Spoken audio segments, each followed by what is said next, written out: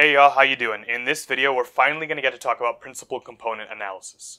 So this is one of my favorite topics in data science for various reasons. One, just because it's so applicable and so useful in the real world. Second one is because it brings together so many of the mathematical foundations that we've been talking about, building up in previous videos. Now we finally get to put them all to work in an actual data science machine learning context. Okay? I thought about how to structure the principal component videos. I think what I want to do is this video will be a high-level explainer of principal component analysis, so don't worry about having watched any of the math theory videos because we won't get into that in this particular video. We will get into that in the next video, which will be kind of a medium-level overview of what is principal component analysis mathematically. Okay? So let's get right into it for this high-level explainer video. The context, as always, we're going to provide a context, so it's not just math. We have this beautiful cat, and we are cat researchers, so we care a lot about various things about cats. For the past, 10 years, we have only thought about the weight and length of a cat. So is it a fat or skinny cat? Is it a long or short cat? But all of a sudden, we have a breakthrough, and we now possibly care about purr frequency. So how loud is the purring of the cat? Is it super loud or is it quiet? Things like that. So let's say we gather up all of our cats and we measure their length, their weight, and their purr frequency and plot it on this three-dimensional setup right here. So we have weight here, we have length here, and purr frequency as the z-axis. So you'll notice on this chart that purr frequency ends up being usually 0 or maybe a little bit positive, but it's never very large compared to the magnitude of length and weight. So what that basically means geometrically is that all of our cats kind of fall on the xy or weight length plane. So there's not a lot going on in the z direction.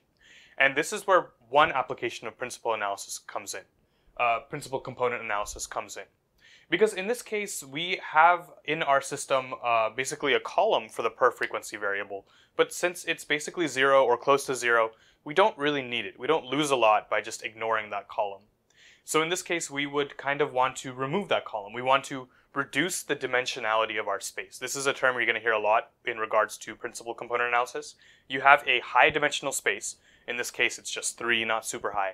But we want to reduce that dimension so that we can get better data storage, we can get better computational time on our data, and various considerations like that. So in this case, we would like to take our 3-dimensional space and kind of put it onto a 2-dimensional space instead, because that's all we really need. We're not losing a lot by ignoring that dimension, right? So I want to get a kind of a running list going of applications of PCA. So one will be dimensionality reduction. So this is the application we saw here. There's going to be a second and a third one as well. A second one would be data visualization. So that's going to be a big one too. Imagine instead of just 3 things about cats, we're way in the future where we have 100 different variables about cats that we care about or potentially care about. So obviously, I don't know how to plot in 100 dimensions. I don't know if you can, but I can't currently draw in 100 different directions. So the most we can draw as 3-dimensional beings is basically in a 3-dimensional plane. So it would be great if we had something like 5 dimensions, if we could somehow figure out how to get that down to 3 key directions that kind of capture most of our data. Maybe we lose a little bit of data because, as always, going from a higher dimensional to lower dimensional space, you are going to lose a little bit of data. But that is just a fact. It's a matter of, is that a trade-off we're willing to make in order to be able to plot the data in 3 dimensions and show cool visualizations to all of the people who care about cats. So that's another consideration, is data visualization. So the last consideration we'll talk about, application of principal component analysis, will be feature extraction. So feature extraction. Hopefully you guys can see that. A little messy, but it says feature extraction. So this is kind of getting to the meat of what PCA actually does. So let's say we have 10 different variables about cats. We have their weight, we have length, we have purr frequency, we have their hair color, we have various attributes, right? It's possible that a couple of these attributes are just combinations of the other attributes. For example, it's possible that weight and length might be tied to the body mass index of the cat, for example. So it's possible that body mass index, weight, and length are not all necessary. Maybe we just need any 2 of them, and we can derive the third one, in which case we don't need to bother storing that third variable because it's just extraneous. It's just telling us stuff we can already derive from the other 2 variables, right? So this is where principal component analysis comes in, is it helps us identify those cases where a certain variable or a collection of variables are not really independent. They are just kind of combinations of variables that we already have, linear combinations of variables that we already have. Therefore, we are safe to just get rid of those.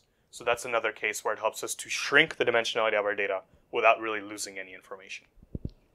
Okay, so that's kind of the crux of what principal component analysis is. So that's really it for this video. That's the crux of what principal component analysis does. It takes a high dimensional space and applies various transformations onto it to get it to a lower dimensional space, such that this lower dimensional space still captures as much of the dynamics in the original space as we can. Okay, and that transformation will be more clear in the next video when we talk about how do we actually go about transforming a high dimensional space into a lower dimensional space. Okay, so I'll see you in the next video where we talk about the actual nitty-gritty math behind principal component analysis. Until next time.